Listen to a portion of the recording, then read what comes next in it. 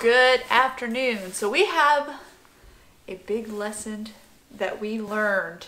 I don't know if you guys remember this little thing. I planted these a week ago. No, it's 2 weeks now. So it's been 2 weeks and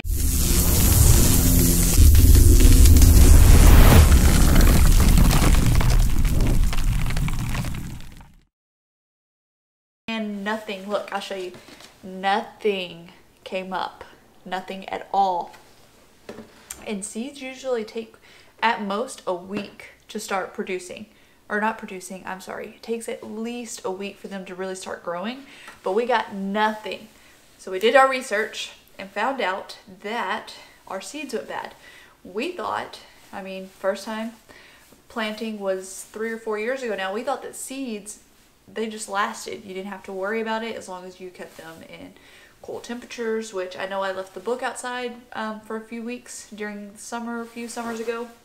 Seeds go bad because we spent a lot of money. We went online and we just ordered a bunch of seeds because we were like, yeah, we'll keep these for the next few years. We'll use them and produce and grow our veggies and our herbs until we run out of seeds.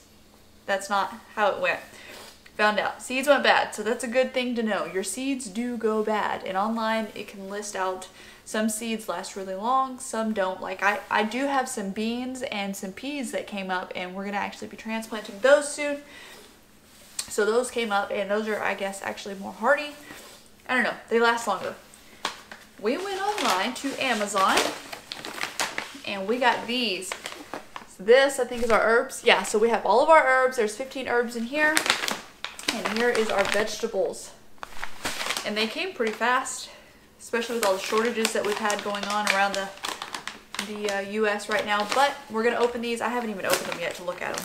Probably should have, before I told you all about them. So I'm going to open them. These are vegetables, like I said. We're going to see how these look. And I'm going to be doing some more planting so that way we can get things in the ground. I looked it up and we're almost to the end where you can grow seeds indoors. Oh, that's so cool. So here it is, look.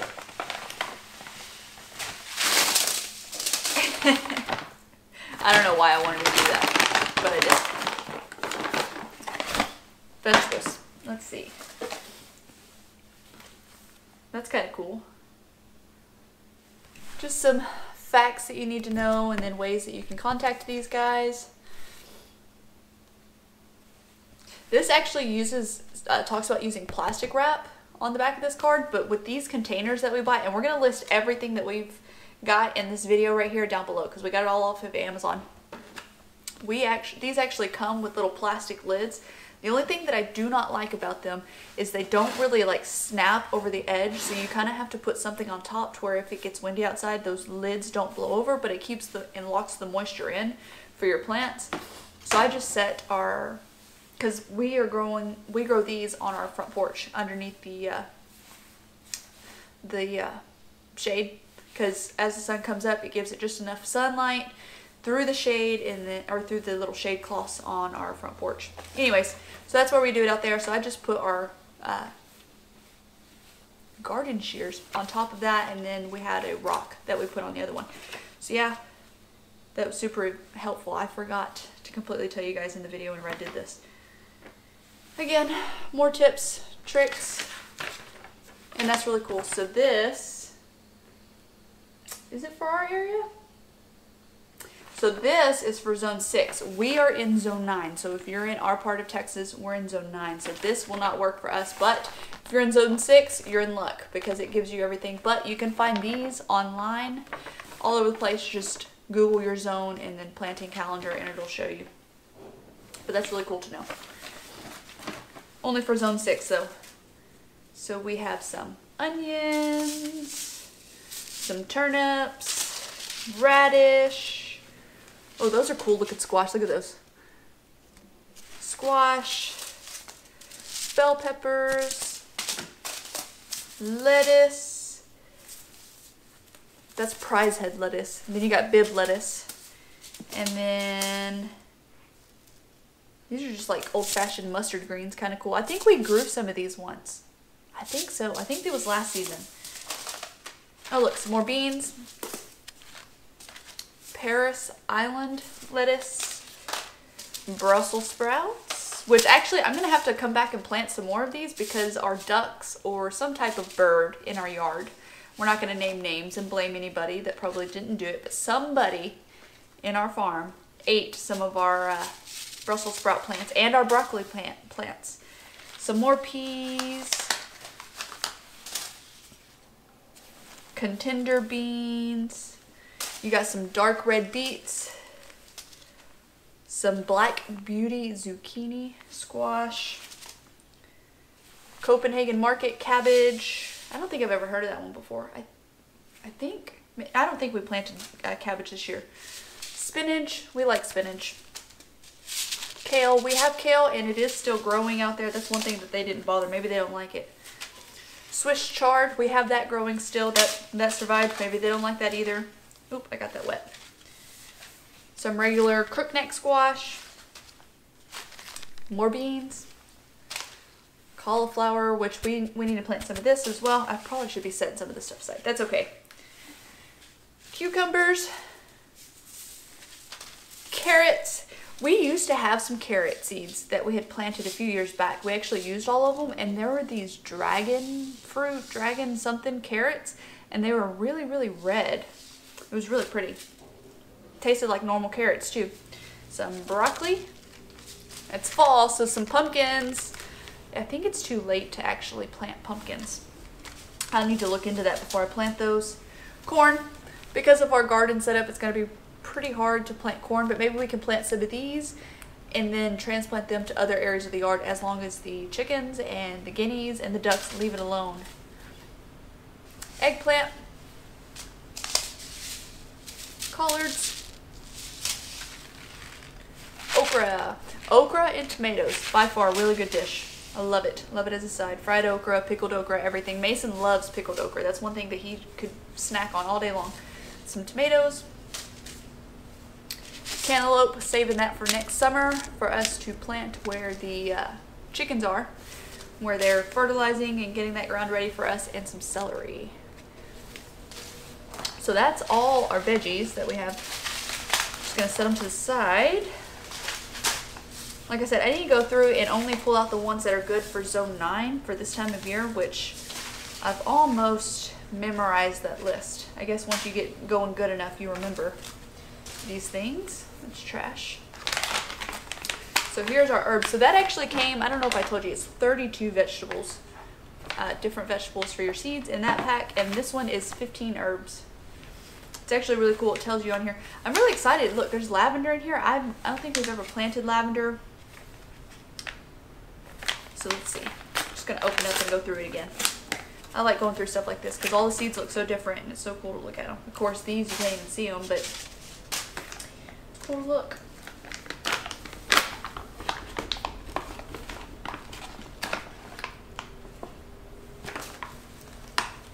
Let's see. Growing instructions. So this one actually comes with a book and it tells you. That's really cool. So first one came up, cilantro. We love our cilantro. So your germination days can be 10 to 21 days. So a little bit more than a week. Almost 3 weeks.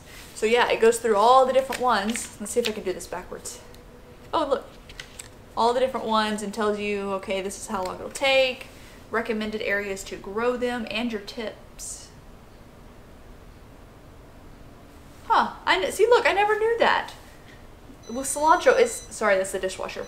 It says, pinch the young plants back about 1 inch to develop bushier plants. As soon as the main stem starts to develop flower buds, cut off the top part of the stem.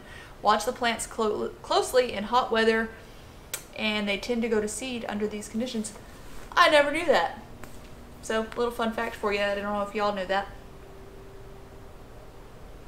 Steven actually, the other day, he made some noodles, and so we put like a whole bunch of herbs and stuff in our noodles when we cook.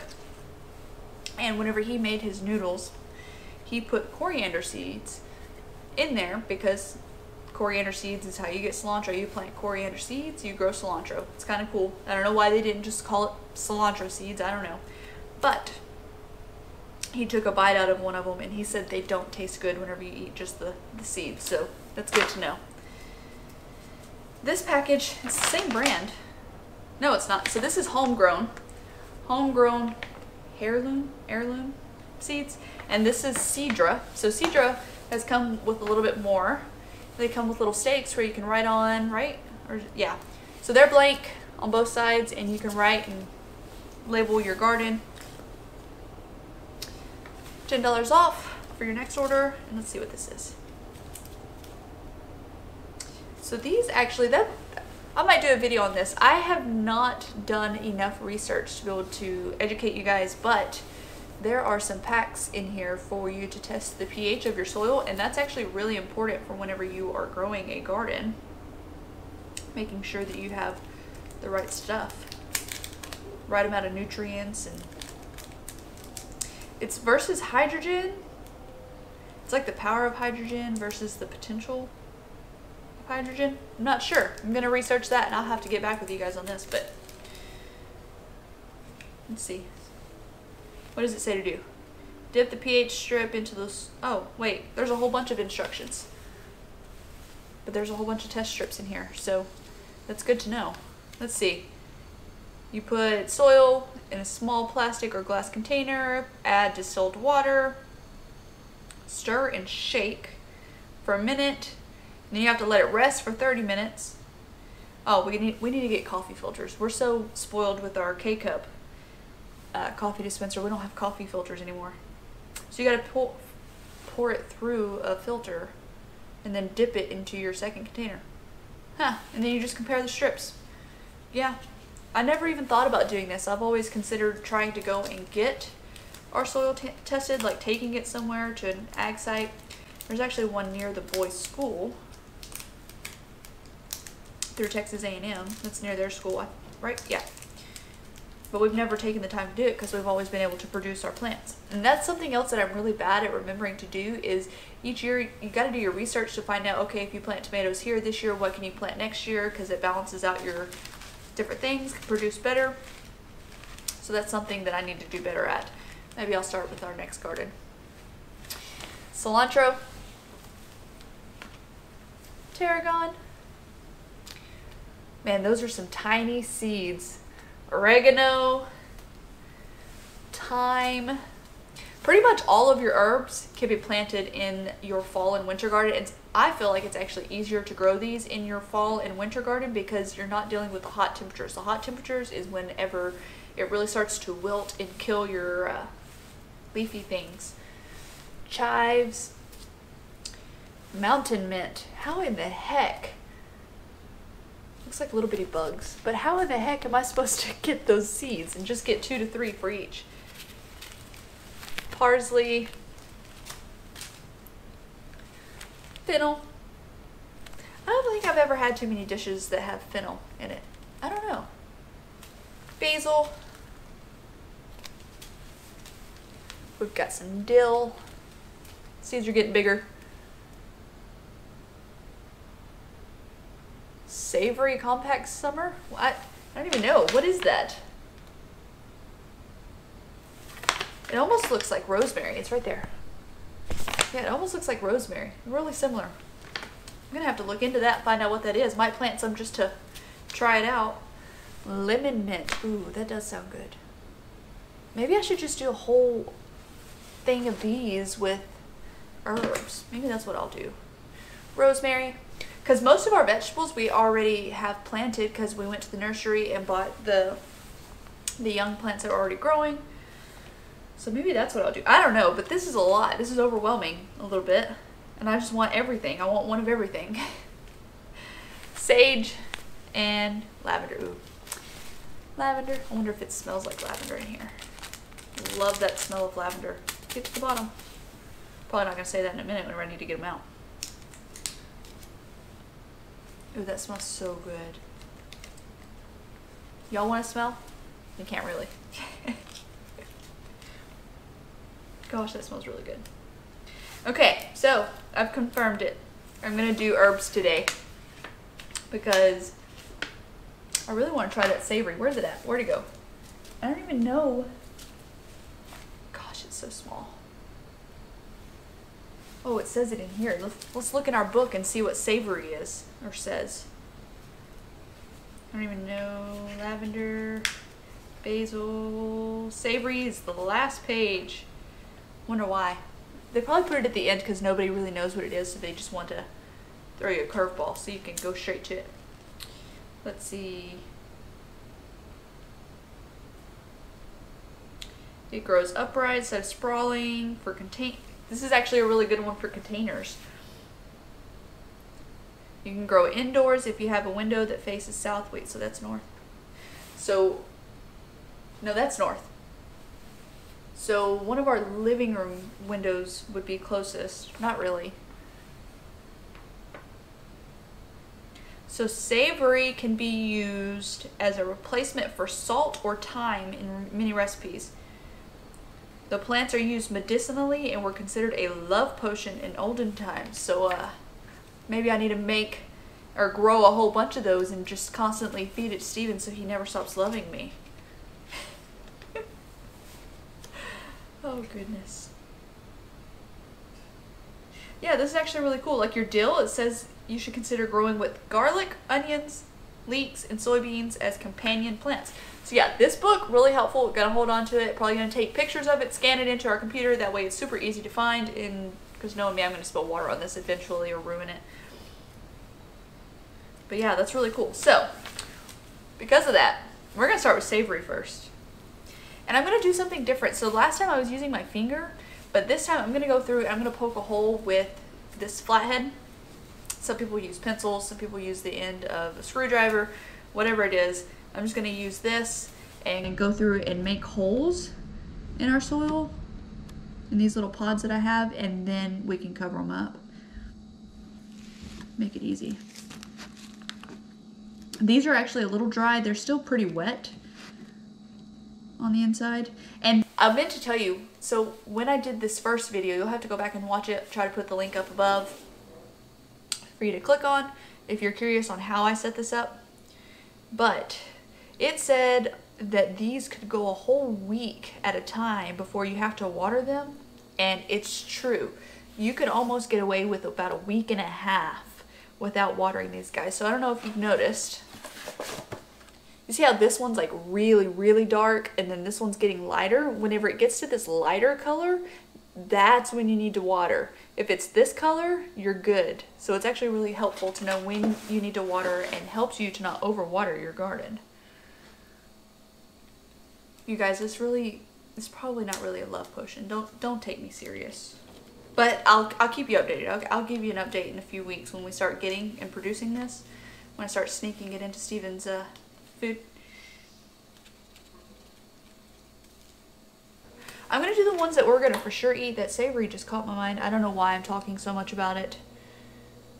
Maybe you guys can count how many times I've said savory in this video. Let me know in the comments. I don't know.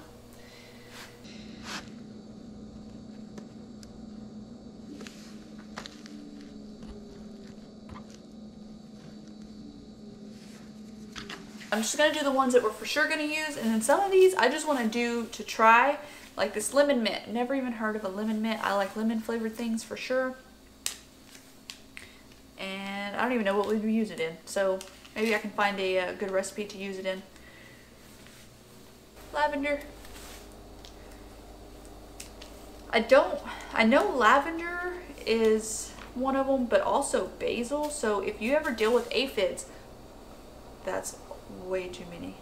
If you ever deal with aphids on your lettuce, there are some organic recipes out there that you can use with like apple cider vinegar and dish soap to kill those off. But another trick is, those did not come off my finger. Another trick that you can use is plant basil and like really good aromatic stuff around your garden. And in between those plants that are really attract the aphids, and that is supposed to help with that issue. Which the first year that we planted a garden, you know, the first year, the first year we planted, we had a big problem with aphids, but we did the apple cider vinegar and dish soap, I want to say. I can't remember 100% off the top of my head, but I'll find that recipe and I'll try to put it below if you're looking for it. But we ended up planting some basil, and in between those plants, it helped for sure. Mountain mint for sure. Parsley. Chives thyme. Wait, how many spots do I have left? 1, 2, 3, 4. So 4. Ooh, let's figure it out. Basil for sure. Oregano, yes. So that's 2. I want to try that mountain mint. That's 3. I need one more. I'm just going to do something because we like all of these. So I'm just going to mix them all up and choose one random one. Because I don't know. I plan to plant more. So chives is the winner. I'm going to plant more seeds. I just have to prepare another container, which I'll do that in another video. So for now, I'm just going to do the ones to get something going. And I also need to evaluate how many squares we have left that we can use, because I do want to plant some vegetables that we don't have. I know there was a couple in here that we don't have. Oregano, my laundry's done. If y'all want to do that for me, that'd be fantastic. Like, oh, oregano. I'm just going to try my best. If I get more than one, then we'll choose the one that's the strongest plant and transplant that one.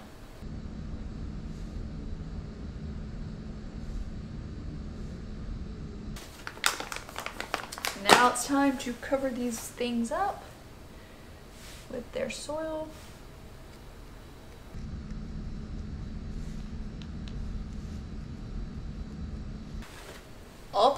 All seeds are planted. That went a lot smoother than I thought. So what I'm actually going to do is I have a little handheld waterer outside that I'm going to water these guys. I'm going to put the lid on there and we're just going to wait and see how it goes. I'm going to keep a close eye on them and hopefully these guys will actually produce and we won't be just looking at blank seed pods. So these little, these are, oh, what are they called? I'm having a total. So these little discs, can't think of what they're called right now, and I apologize for that. These discs are going to be listed down below. The trays, these black trays, are listed down below, as well as these 2 seed packs. So this one had a lot more in it, and they were more organized with their pretty pictures and things like that. But I definitely like this brand because of all the helpful information that came with it. And we can test our soil now. So I'm going to look into that and see what needs to be done and how our soil is looking, because I'm kind of curious. We've never had it tested. You probably don't really have to, as long as you just make sure you take care of it, which we do take care of our soil. Definitely adding compost and stuff like that helps, because we use the cotton burr compost. I hope you guys enjoyed this video. If you have any questions, just drop them down below. We'll be happy to help you guys. And like I said, we'll see how this little love potion plant goes. And I'm super excited for the mints. I love minty things. I love lemons. And I think that's everything. Let us know if there's any unique plants that we should try. Remember, we are in zone 9. So if you're not in zone 9, don't pay close attention to what we planted, because your planting guide may be different. Maybe you have freezing temperatures and some of these plants can't last in freezing temperatures, which we don't really have that problem except for the beginning of this year when we had the big freeze. But just make sure you pay attention to that. It's really helpful information. It's all online.